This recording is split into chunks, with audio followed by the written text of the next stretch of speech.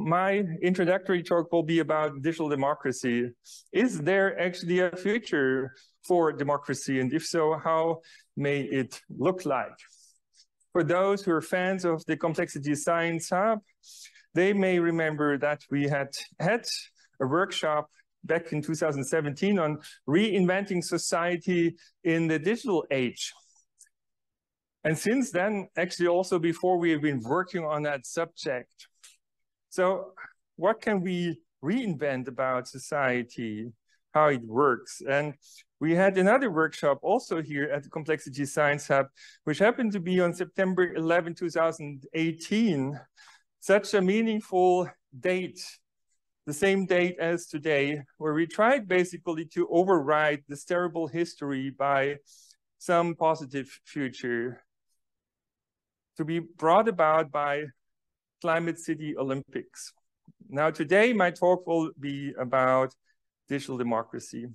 We all know that the world is faced with big challenges. Sustainability is one of our biggest challenges. I think there are few people who doubt that. For that reason, the United Nations came up with 17 Sustainable Development Goals back in 2015. In fact, there are more than 170 targets. But most of the time, we're just talking about one of them. And the question is that really enough? And why is this happening? You know? There's some people who have basically proposed that we could or should be saving the world, basically with a war room approach. So we would basically put together all the data about this planet in a huge data center to build a prediction machine, and a machine that would basically allow us to control the future. This has been built. A digital twin of the world and its people has been built. And actually one of those systems is called Sentient World Simulation, goes back many years actually. And you can imagine that in these times where we have the Internet of Things and even nanotechnology and Internet of Bodies and Internet of bio-nano things, that we can know a lot about this Earth, and we can have a very detailed digital twin. But is it really a digital copy that is like reality, or is it more like deepfake? And this is really an important question. If only 1% of parameters are wrongly specified, what would that mean in situations when we talk about life and death situations? So I've thought about this approach a long time, and I think it's not expected to work well. And that's, I think, also the lesson that the public has recently learned when people, really big shots in the area of AI, have suddenly collectively warned the world of existential threats, which I think really has to be seen in that context of being able to run an AI system that would manage or control the world in many aspects. What could go wrong? I mean, you know that ChatGPT is a wonderful thing, but on the other hand, it comes up with lots of lies when it comes to, you know, references, citations, and all these kind of things, and also many other plausibly sounding things. But in many facts, it's fake news, unfortunately. So what does that mean if that technology is being used to run planet Earth? Probably there would be some issues. But democracy has not only been under pressure by military thinking, which is always about power and control, but also by companies. And for example, a company that was called Facebook in the past, now Meta, they basically came up with this and break things. And that could also include, of course, democracy and human rights if you don't pay attention. There is a famous quote that says, democracy is an outdated technology. It has brought wealth, health, and happiness for billions of people all over the world, but now we want to try something new. Sounds a bit concerning, to be honest. Peter Thiel, you know very well. He says we are in a deadly race between politics and technology. The fate of our world may depend on the effort of a single person who makes the world safe for capitalism. I guess he was thinking perhaps of himself. You know, he's running Palantir in particular, one of the worst surveillance systems altogether in this world, I guess. And many businesses have been suggesting that we could run cities like a business. And you may remember that Geoffrey West and others, including myself, have always warned that this is not going to work well. But it brings us to the issue of smart cities, which is about the commercialization of cities, among others. Not just about sensors and intelligence, and putting a lot of sensors does not necessarily make cities smart right away. But what has certainly happened is that cities have been put under a microscope, and that means our life has been looked into quite in some detail, in many cases without our knowledge and consent. And Larry Page of Google said, I think as technologists, we should have some safe places where we can try out some new things and figure out what is the effect on society, what's the effect on people without having to deploy them into the normal world. And people who like those kind of things can go there and experience that, but we don't have mechanisms for that. So to put it a little bit more simple, he wanted to have experimental space where he could just reinvent the world and societies and do what he wants and come up with a future society. And this is what has happened, actually, in some cities, some Google cities, including the waterfront project in Toronto. And actually, people didn't like it so much, because they haven't been asked. And in fact, people got very much worried about this being some kind of modern. So what is going wrong here? The next thing is that you may ask yourself, how many cities actually are there in Europe that are smart? So could you guess? Say a number. 30? 5? 0. Oh, okay. So we have between 0, 5, 30, and all. And this is what you find in the document EU Agenda, 240 European cities. Could you name them at all? What do we know about it? Doesn't democracy imply that there should be transparency on how our money is spent and what kind of algorithms are being used and run, to manage the city? We know nothing, and most likely because things went wrong in Toronto, so they saw, if people don't know, it will be okay. But is it really okay? This is something that we have to talk about. Now, there has been this idea of a data-driven AI-controlled benevolent dictator. And the data would, of course, be created by surveillance, Internet of Things, basically. And the question is, what would such a benevolent dictator do? Let's suppose we were a benevolent dictator. So we were in control of the world, and we just wanted to do good things. Is this going to be working out well? Well, a benevolent dictator would prefer to have a plannable, predictable, and controllable world. And in fact, that fits well to a data-driven society. And in fact, the concepts for a data-driven society have been gone so far, as you can see over here, in a document that was put out by the Ministry of Interior in Germany. Could be going so far that we would have a post-choice and a post-voting society.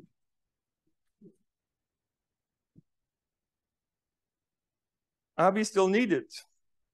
Or are we just a disturbance of the perfect smart city? So surely this is not well compatible with democracy and freedom, but it could still be a perfect city. Could it? That's the question I will discuss this evening when we have the panel discussion, smart cities, digital zoo or participatory society. And you can imagine a digital zoo sounds a little bit like Animal Farm, you know, like, are we going to end up in a digitally controlled society? And what can we do about it? Now, we have been critical about it already many years back. We put out what was got to known as Digital Manifesto, but the title really was Digital Democracy rather than Data Dictatorship. And why is this? And in fact, the title has made it also on a book title from Brittany Kaiser. She's reported about Cambridge Analytica and the scandals around it. And I think she became quite famous. And so the subject of digital democracy is out there, and also of data dictatorship. Now, a benevolent dictator, you know, would probably do the following: determine our or everyone's actually individual goal functions or utilities, as economists would say. Then determine an average, and then find an optimal solution to this average utility function, and then implement it. This is one of the really widespread paradigms that we have today. And what happens is that we would have the perfect solution for somebody who doesn't exist. There is no average person. So in other words, we don't have a perfect solution for anybody.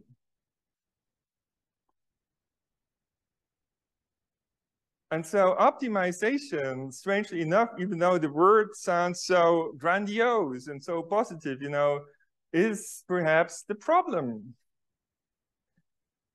Goal functions are one-dimensional because, you know, you want to compare two solutions. Is this better or worse? You need to have a greater or smaller relationship, mathematically speaking. But societal needs are multidimensional. We want to have prosperity, sustainability, health, education, culture, happiness, and peace, and, you know, you name it, a lot more. So goal functions tend to oversimplify societies dramatically, I would say, and their needs. And the result is a polycrisis. I think this is a human-generated polycrisis that comes from the application of the wrong concept for the wrong kind of problem. So the question then is, are there any other ways to decide? Yes, of course, vote.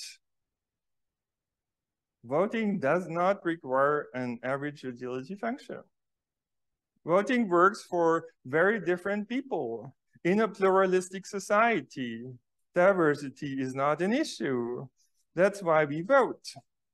However, yes, no majority voting, even though the most common approach is among the worst voting methods ever. And there are various issues, including what people sometimes call the tyranny of the majority, or tyranny of the majority. Some people think it's happening in some countries these days. Perhaps it has always been happening. But when we come back to cities, we see quite clearly what the negative implications of majority voting are. Because if you only go about the majority of votes, then those districts of a city that have more voters will always win. And that tends to be the center of the city, while the periphery basically gets very little. And this is a typical situation that we know from many cities around the world, and it creates the phenomenon of banlieues, poor areas of the city with a lot of violence and desperation and deprivation. And we also have the city hinterland divide. So, this happens since many decades, and nobody did anything against it. And one of the reasons is that we used the wrong voting rule. Nobody was even thinking about it. So let's look into voting. So what is it about? First of all, it's about us, the voters, and our preferences. And the important point is that we should be able to somehow measure those preferences. There are different ways to do that. I'll come and talk about it a little bit. And then once we have the voting input, we will have to do a vote aggregation in order to figure out what will finally be done. That's the democratic outcome, okay? Now, in order to look into this, we have created an app. It's called Vote App. And it allows to look into different kinds of voting methods and what are the implications of those. And so there are different kinds of ways to measure voting input. Approval voting is the most common, perhaps, where you have a list and you can basically approve some options or not. This is not a very detailed measurement of your preferences. There's a better way, which is called combined approval voting, and here you can approve, disapprove, or abstain. But there are also other ways, like ranked voting, so-called Borda score, and you can basically rank options according to your preferences. Or you could actually distribute a certain number of points, say 10, over those options that are there, and not only choose the options that you like, but also indicate the strengths of your preference. So you can express your preferences a lot better than with approval voting, okay? So we can improve the voting process, which is the important point here. Now, what happens then in the ballot box? So basically, we have to aggregate, right? And for majority voting, it's just the projects that have most votes that are being approved and will be implemented. In some cities, not even this, but okay. What we have forgotten completely here in the majority voting is the cost of the project. Each project comes with a cost, right? And perhaps we should be considering this. And this can be done in different ways, and it's very important and of particular interest in the context of so-called participatory budgeting. Here, the city council puts away some money that will be decided by the citizens on how to use it. And basically, we can have different kinds of aggregation here. So Optimal Knapsack, for example, looks at the vote to cost ratio. So more expensive projects need more votes to be approved. And that results in a different list of projects to be chosen. Or we can have the method of equal shares, where you get a virtual amount of money that will be distributed over the projects. And those projects that get enough money to be realized will be put into reality.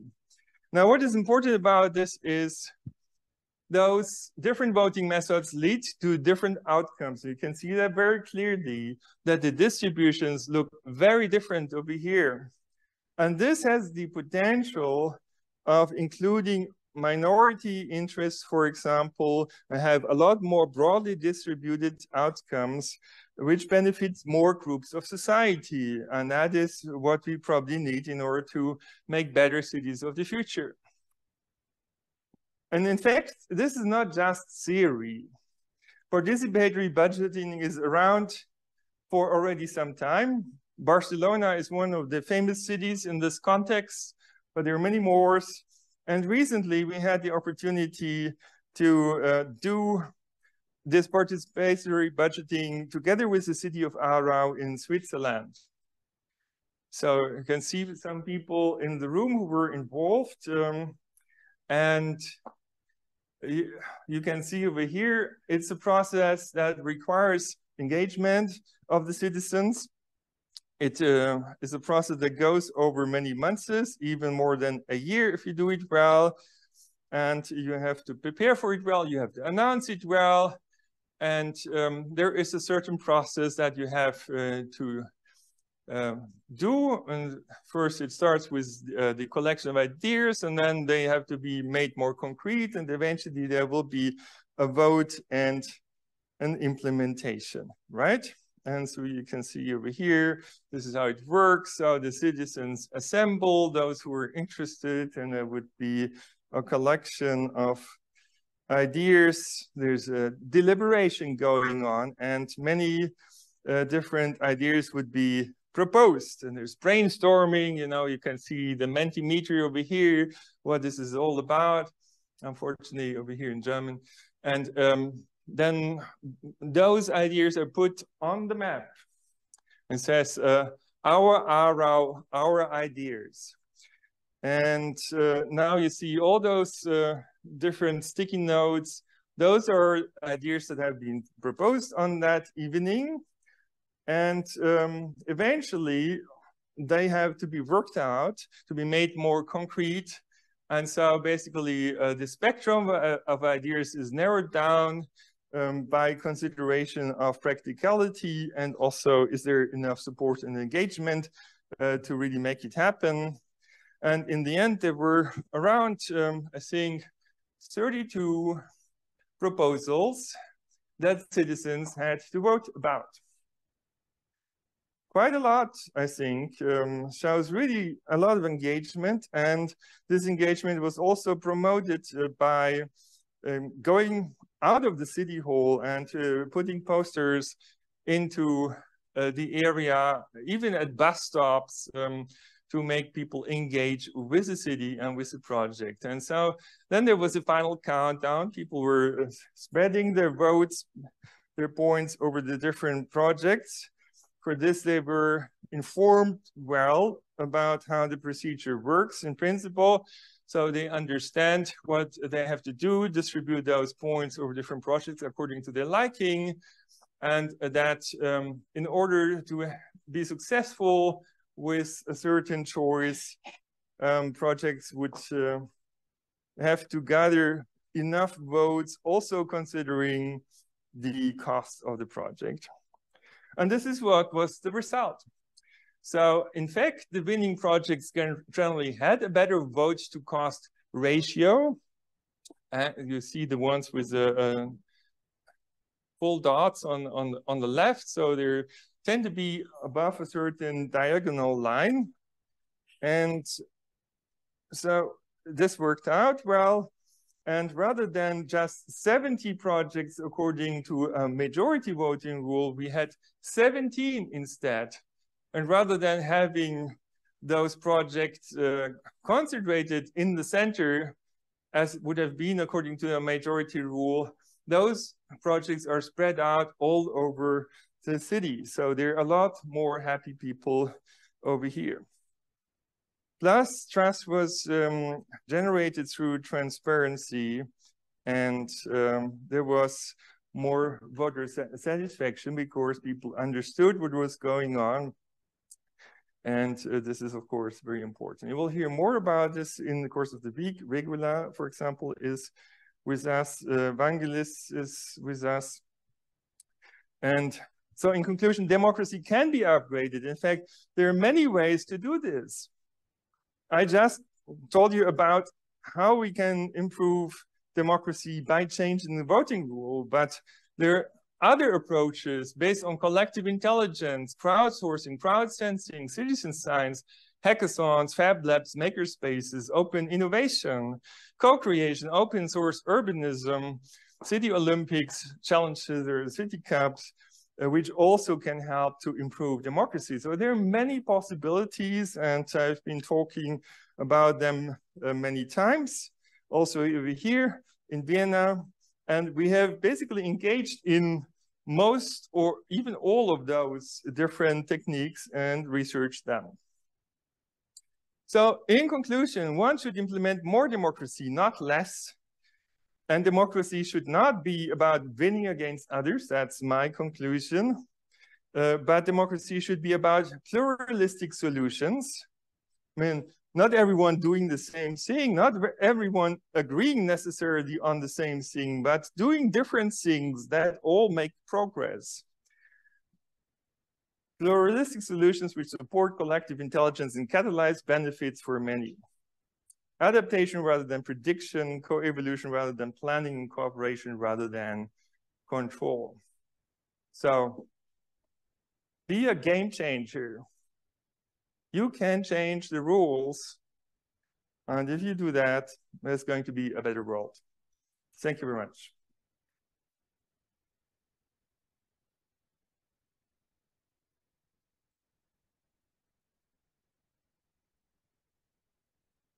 So who wants to basically chair the discussion just for a few minutes? So Stefan, perhaps could you do that? Are there any questions or comments? Yes. Question flow the digital twin. The destination. And there you're talking about who has access to this question of democracy, which kind of countries the reason they need this model for the argument is these decisions are so complex. The activity of the basic phenomena, but also the time scales. So do you think this kind of method can be applied to situations where decisions are far more complex, far more complex than, let's say, there isn't the need to have a level of expertise to be able to take it? Absolutely. So I'm still a fan of digital technologies, don't get me wrong, but I think everything depends really on how we make use of technology.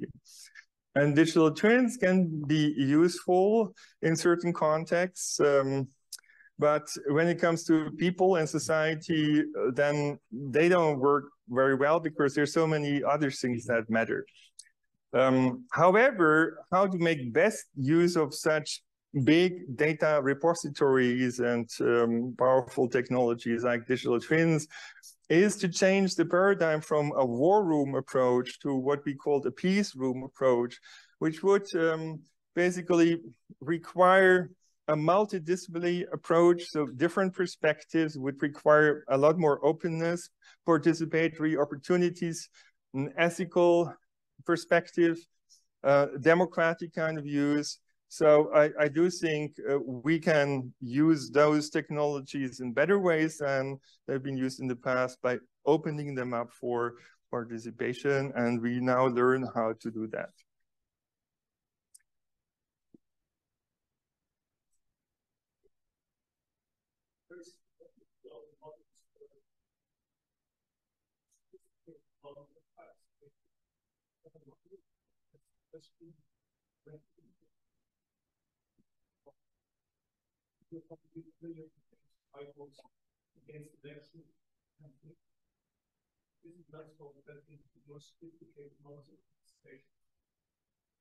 So the question is how to read the word a representative democracy, right?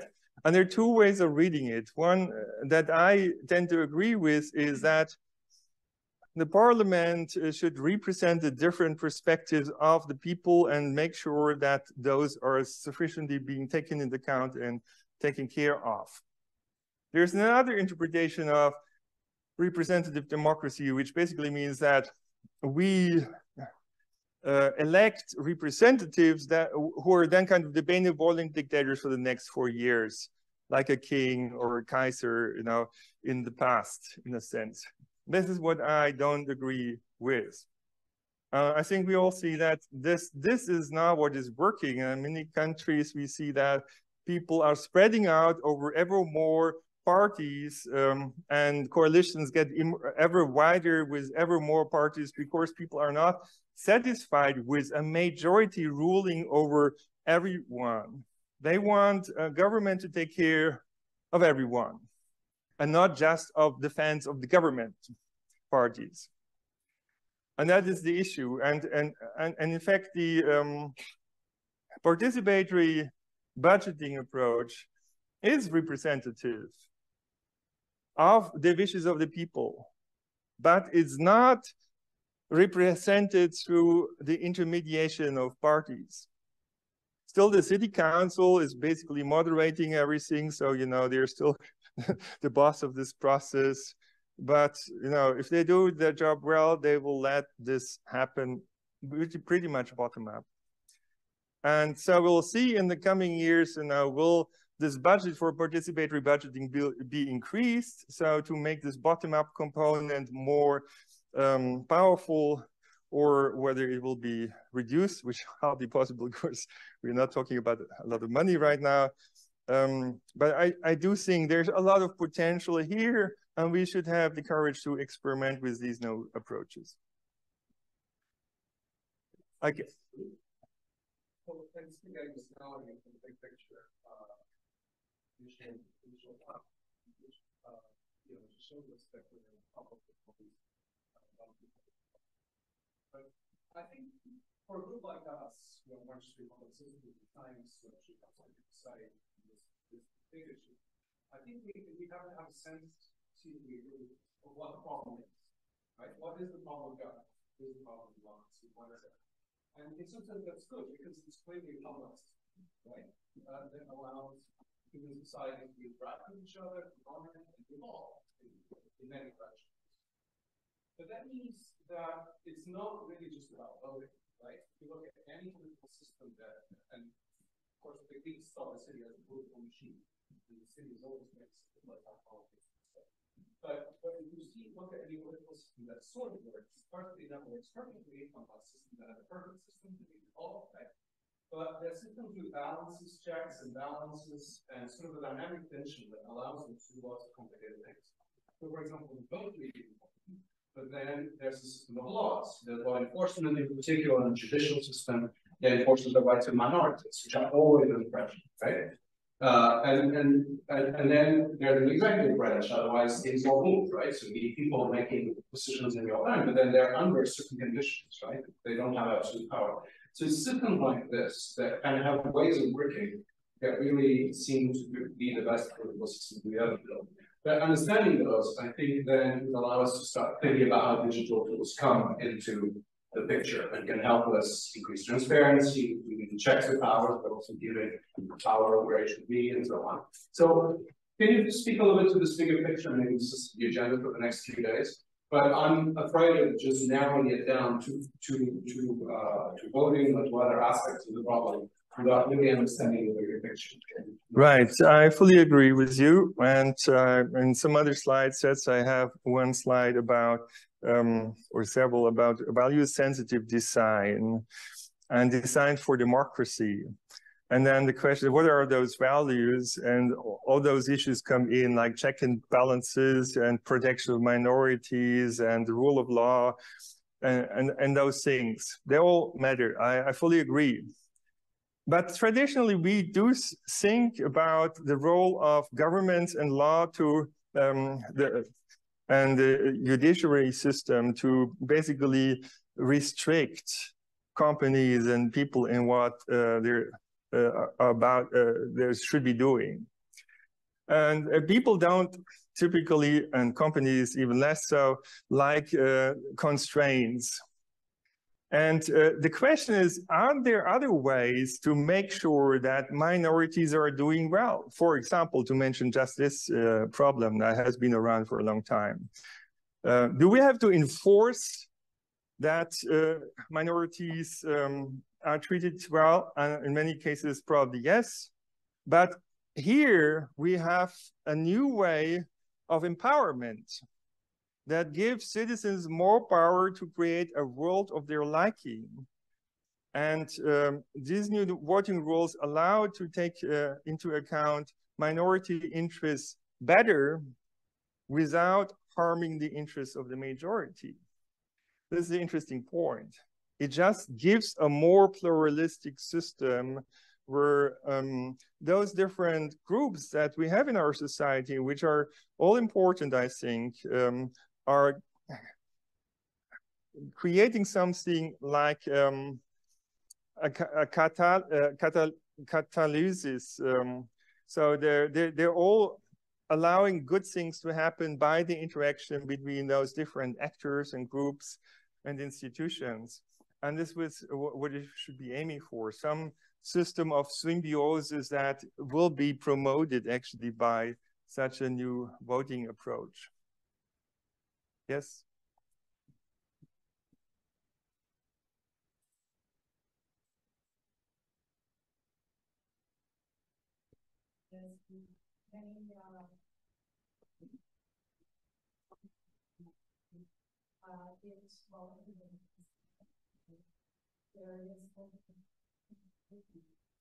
And so while looking to describe them, maybe ideal under the condition that everybody votes, is it robust to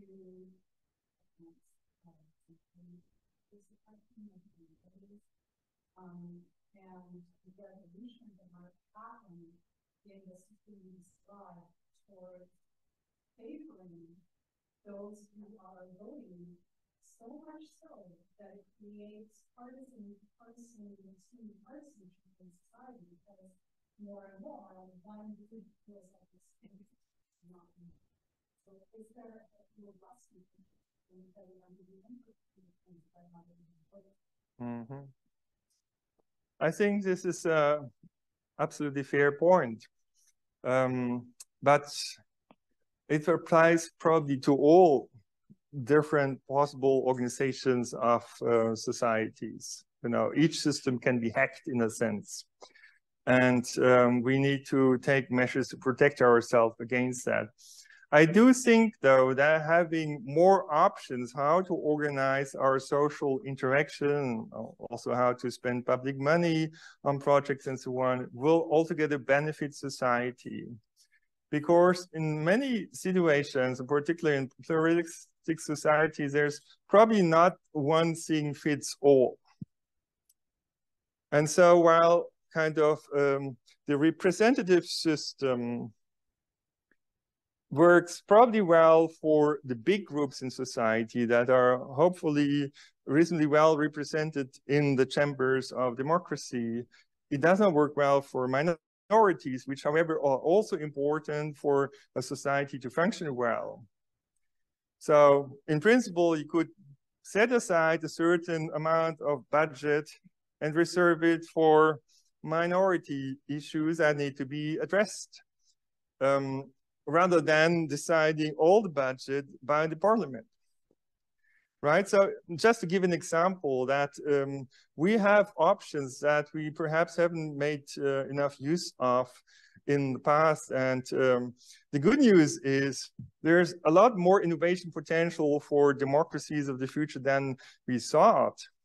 And just by varying some of the procedures of our democracies, we can innovate democracy, we can upgrade it, and we can refresh it. And so I think it can be more effective than in the past, but I also believe it will be more effective than a benevolent dictator approach that has so often been advocated in the recent past.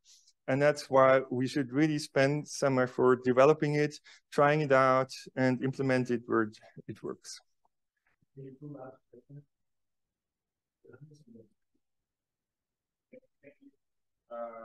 of suggestions for fairer voting processes, have you also discussed the concept of weighting the votes again? You know, there's been this idea on reflecting the remaining lifespan of the voter. So, but then again, you have weighted votes. Have you addressed spontaneous as well? No, we did not. That is certainly also something one should look into, but spontaneously, I could not really say why we should wait the life of a person of this age more or less than a person of that age. I think all of us need attention by the collective of the society, and so I'm not sure that's going to be a solution to some of the big issues that we face, but yeah, one should probably anyway study these kind of things. Vittorio? Thanks a lot for putting a spotlight on these issues. Just briefly, entropy, perhaps going back to what Luis was saying about the big problem we are having. So I guess we are discussing two different scales. The scales of particularly budgeting in a small scale, in terms of budget, number of people, and level of problem, right? Okay. And in this case, people are voting for the project, voting for an idea. Okay. At the larger scale, you vote for someone who would have ideas to be implemented. Okay. So at some point, between the small scale and the large scale, you lose your empowerment, your power, your position, and need to decide. Okay. So I guess one of the big challenges for all of us is how to bridge the gap in these two scales. We all know that it's working at a small scale. Your example is a good example. There are many more we can put. We have no examples at the large scale of something working in that direction. Because at some point, we feel totally devoted of any possible power to say whatsoever. Even if you have good ideas, okay, there are no ways in which these good ideas can actually circulate at the parliament level. Okay. And I guess if you try to solve this problem, then we can try to implement all the counterbalances in decision making. Because I mean the situation with the ecosphere and the business and the GDP, whatever number, it's probably making the situation even worse. But I guess probably what companies can guide or maybe basically probably address the problem of what is wrong when you go from the small scale to the large scale. All right. So the question is whether we should be aiming for a system that basically implements homogeneous rules everywhere on ever larger scale. Started perhaps with federal countries and became countries, then European Union, ever bigger scales with the same rules. And is that always the best solution, or do we lose some valuable diversity that would trigger innovation and collective intelligence and trying out various solutions to figure out what really works in practice? And I therefore believe that cities and regions are a good scale where, first of all, the problems are, where also the solutions can be implemented, where people still can come in, and where we can basically also implement diversity, because not every city and region would have to do exactly the same thing if the national government allows for that. So, I think we could be a lot more innovative over here, but altogether, I believe that voting on projects is something that can also be generalized to a bigger scale. So I don't think that voting every 4 years and handing over power for 4 years to some government would necessarily be the best thing. I think in particular in those difficult times where most people have no idea what the solution would be, including many politicians. Those problems are just so big. I think it would be important that more people can come in with ideas, with projects that are being proposed, and with voting on those projects. So I think we should just be courageous to try it here and there, and then see how to do it well, and then to scale it up, basically. That would be my approach.